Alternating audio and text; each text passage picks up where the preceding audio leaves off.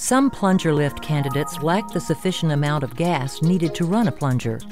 Utilizing an outside source to inject gas into the annulus allows the operator to supplement the lifting ability of the plunger. During afterflow, the plunger rests in the lubricator at the top of the well. As production decreases, liquids begin to accumulate in the bottom of the tubing. The well begins to load. At this point, the well is shut in. The tubing valve closes, stopping the flow. The plunger drops out of the lubricator. As the plunger falls, gas is injected into the annulus, increasing the pressure and the eventual lifting capability of the plunger. The plunger falls down the tubing and passes through the slug to rest on the spring at the bottom of the well. As soon as the plunger reaches the well bottom, the tubing valve opens and the plunger begins its ascent.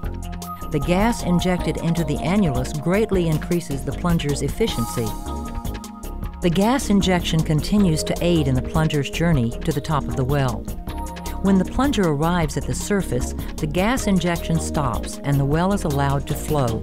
The tubing string is free of liquids and high flow rate begins again. The cycle repeats.